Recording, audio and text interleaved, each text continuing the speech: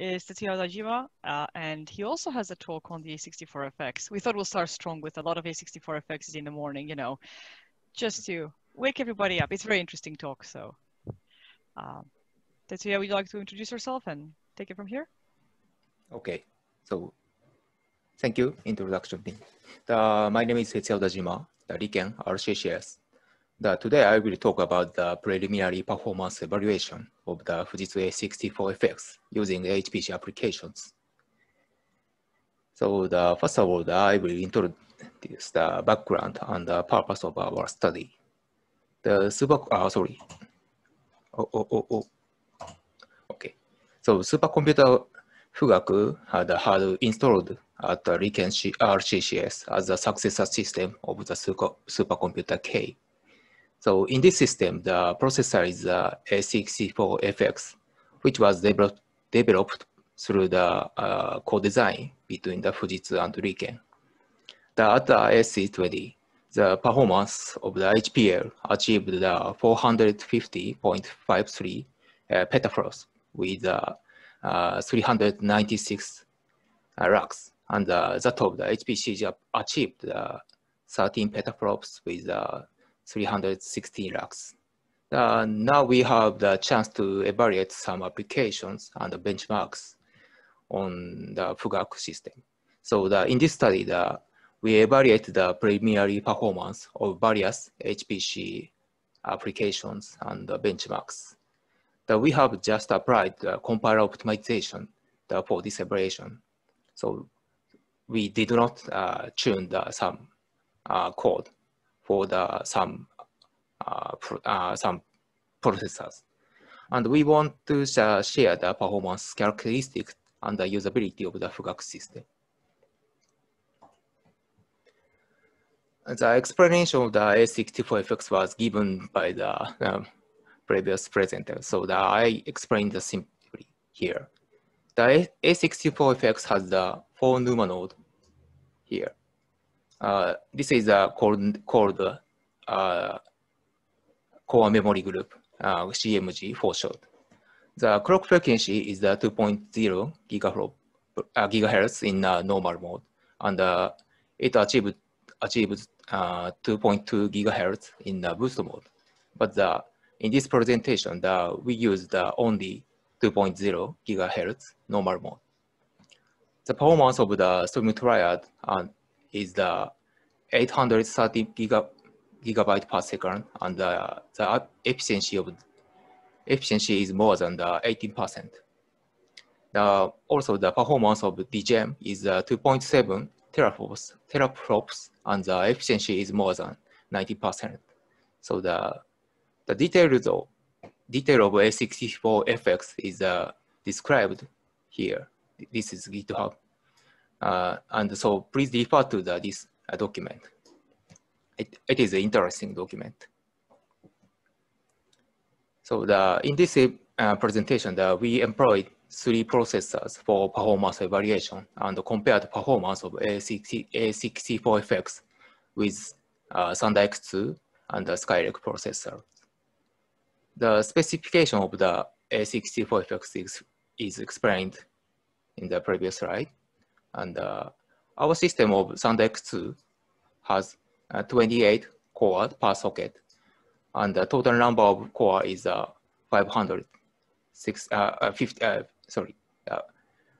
56 cores per node. The SIMD length is the 128-bit. It is a quarter of the A64FX and the Skylake. The peak memory bandwidth is 341 gigabyte per second. This is a little larger than the Skylake because the memory channel is a little bigger than the Skylake.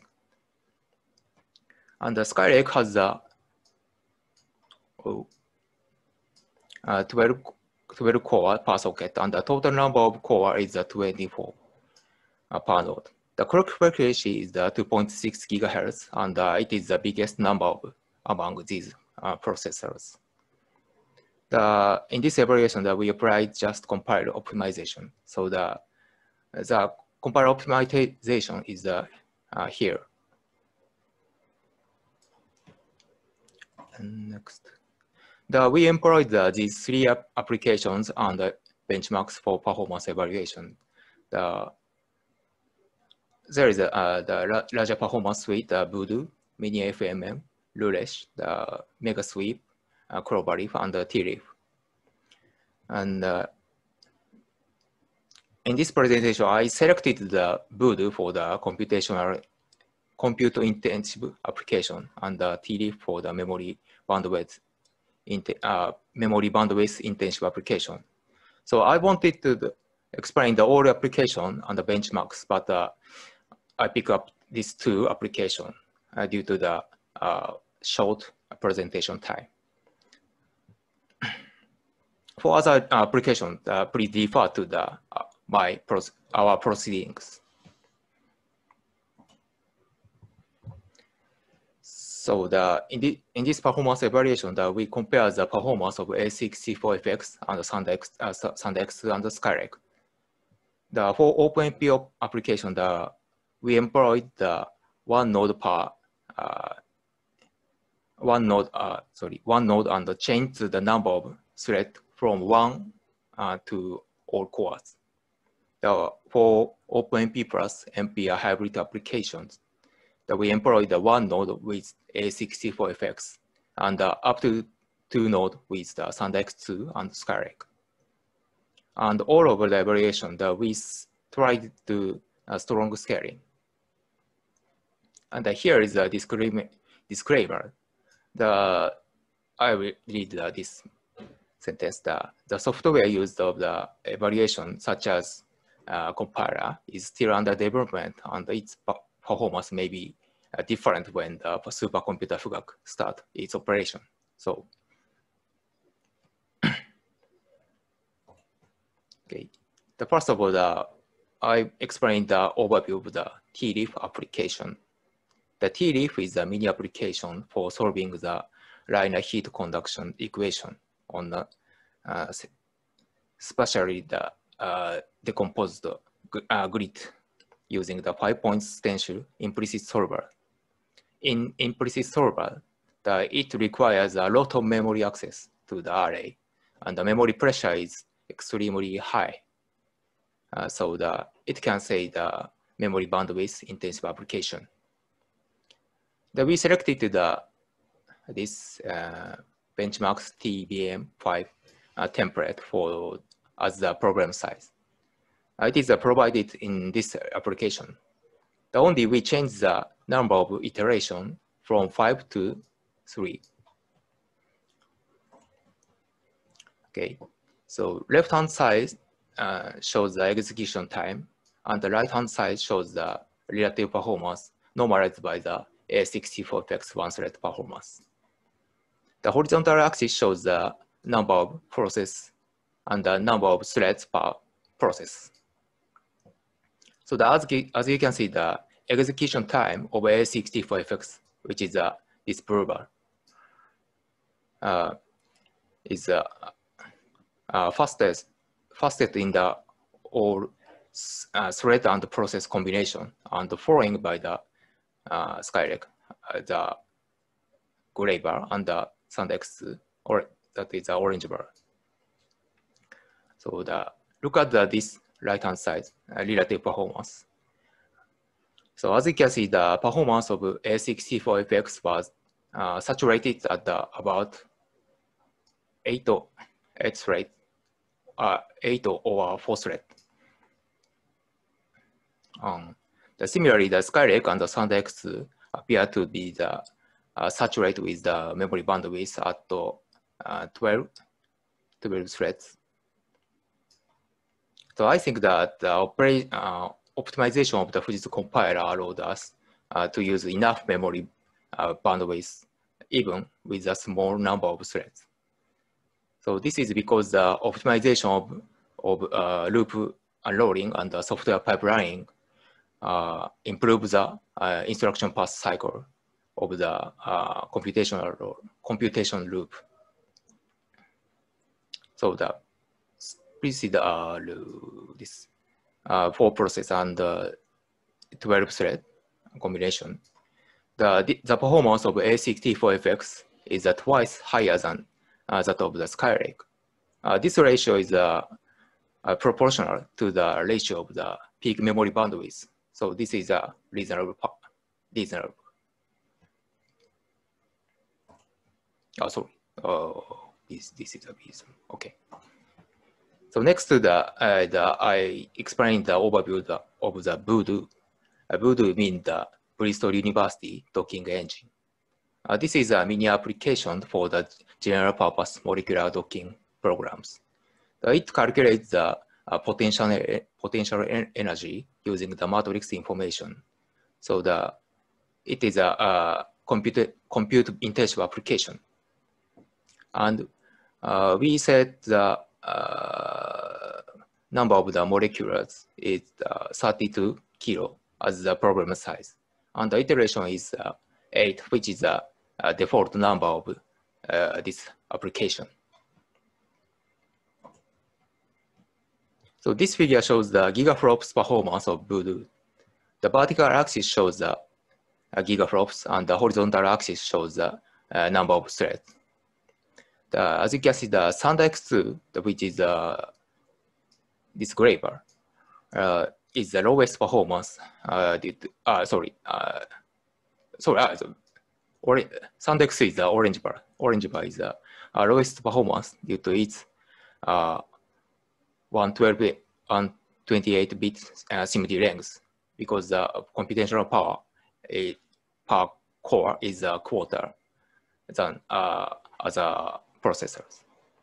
On the other hand, the Skylake, which is the graver, achieved the highest performance until 24 thread. However, the performance of A64FX is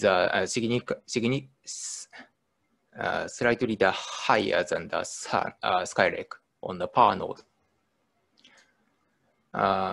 It seems to be too small, the performance difference compared to the peak computational performance ratio.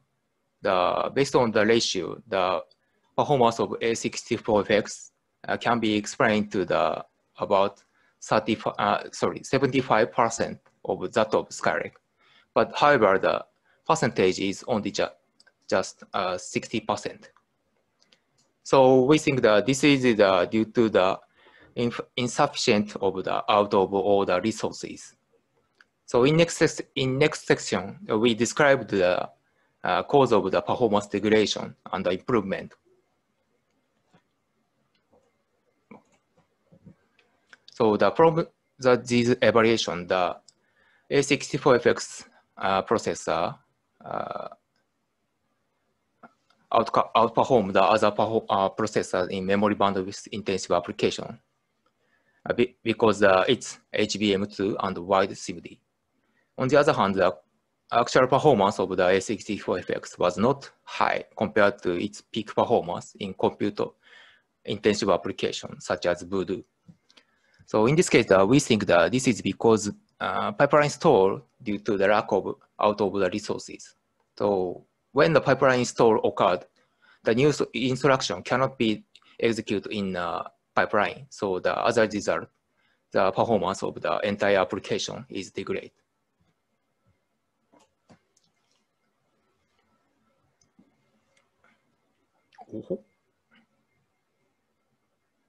So this slide shows the amount of the hardware resources. Generally, the chip area per core is smaller than Intel Xeon processor in many core processors, such as A64FX. So in this case, the number of buffers and the register required for the out of order execution is too small. So when instructions are chained in the loop, such as the n-body program kernel, the frequency of the arithmetic units stored increased due to the insufficient resources. So as a result, the overall computational performance will be degraded. So look at this table. This table shows the hardware resources number of the entry of hardware resources. As you can see, the A64FX hardware resources is too small than that of the Skylake. So this is because chip area per core is smaller than Intel Xeon. So in Voodoo application, the performance degraded has occurred. So to solve the performance degradation, the loop split is important, we think. One of the reasons for performance degradation is arithmetic unit due to lack of hardware resources. That is, too many variables are used in the one loop. So in other words, if we can reduce the number of variables used in a loop, that there is a possibility to solve the resource shortage. In such a small loop, the pipeline occurs efficiently and improving the performance of arithmetic units. So it means the whole application performance is also improved. So in Fujitsu compiler, it provides the loop fission function, which makes it easy to implement loop fission, loop split. To use the loop fission, so insert the pragma statement just before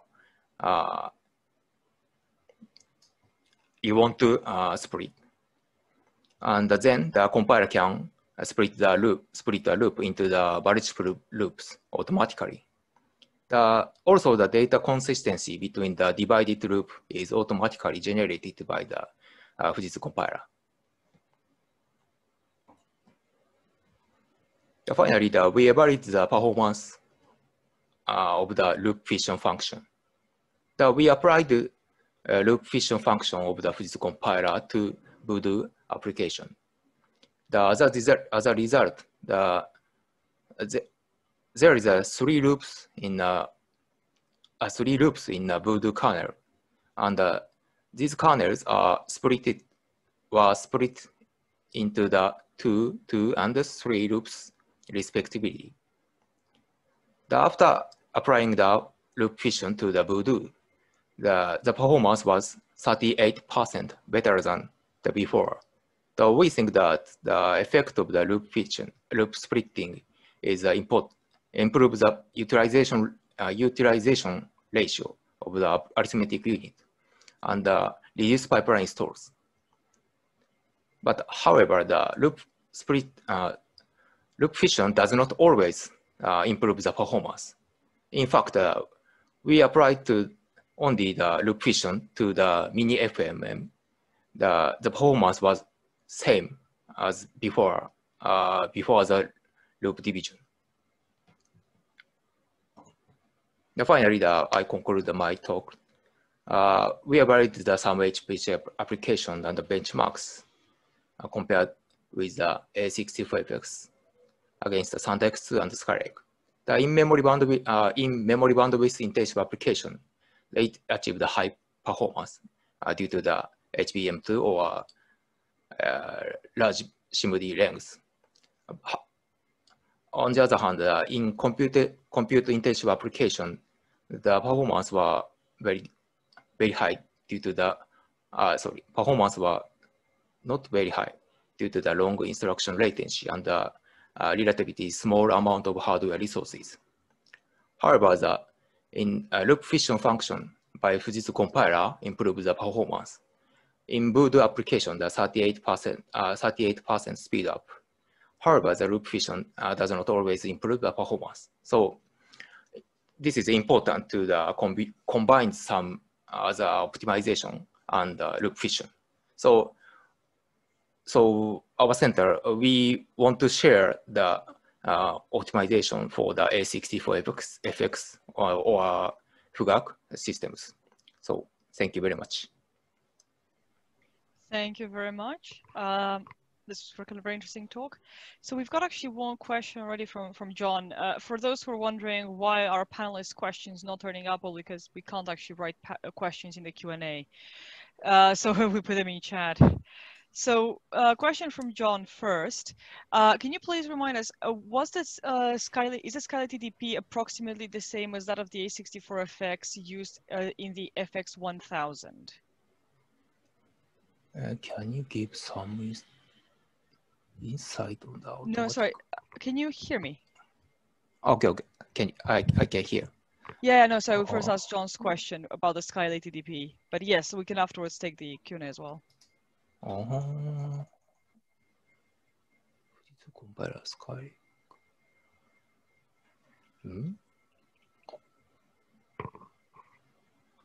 What was basically between the A6 compiler and the Skylake? Vectorization. Okay. Oh, sorry. I will answer to the chat. Yeah, no worries, no worries. Yeah, that's okay. I know when you get kind of no worries. So yeah, let's do you know what the kind of the difference between the A64FX compiler and I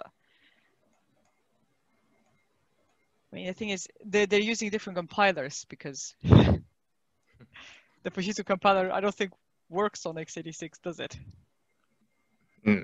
I think so. The Fujitsu compiler is only the ARC64. Yeah.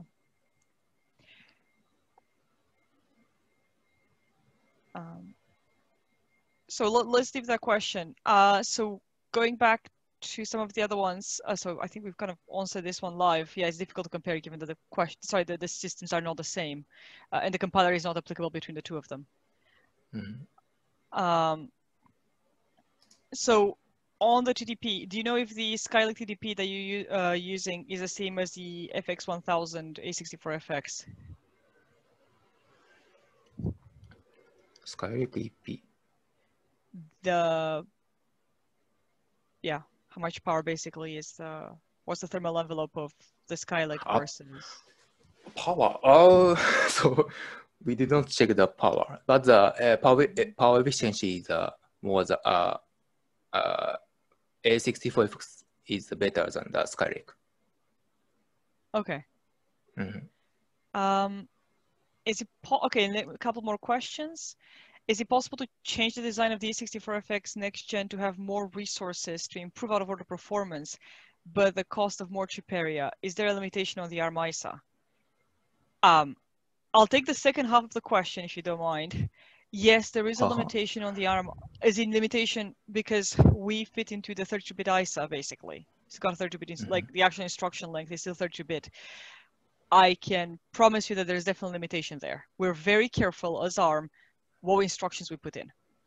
Would you like, can you comment on the 64FX next generation or should I can't say something for the next, but the limitation is not the ARM ISA, but I think the cost of the A64FX. Yeah, I think. Yeah.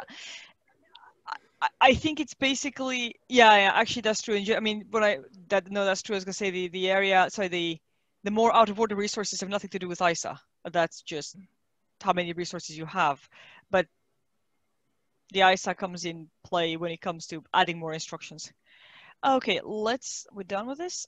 Somebody from Fujitsu, by the way, can probably comment on this even more. So it looks like the computation bound problem is not good on the current A64FX. Not quite what I got. Okay, it's mentioned that it's due to hardware resources. Is it related to frequency? And there's a low base and boost frequency in the A64FX. Can you comment on this? We have a lowest. You mentioned that due to the hardware resources, it is also related to the frequency. No,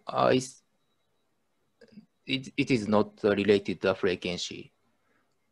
So just the hardware area over chip size. Okay. So. And how did you find it on compute bound problems? Did you find it to be performing well or not so well from all your results? in computer